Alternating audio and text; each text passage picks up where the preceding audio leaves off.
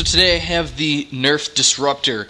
This is a relatively new blaster. I just saw it hit the shelves about a week ago. I picked one up and I kind of like it. It's basically just a Strongarm without this extra bit of plastic down here. It gives you more access to the cylinder so that you can reload on the fly.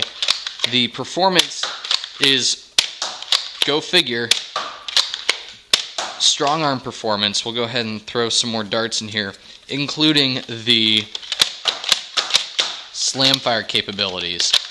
We'll throw one more right at that guy's neck. So this blaster at an MSRP of about $12 is a reasonably good buy.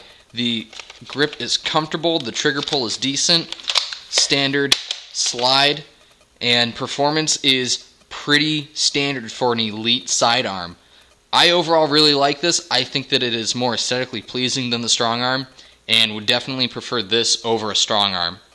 So that's been my review of the Nerf Elite Disruptor. Thanks for watching, guys.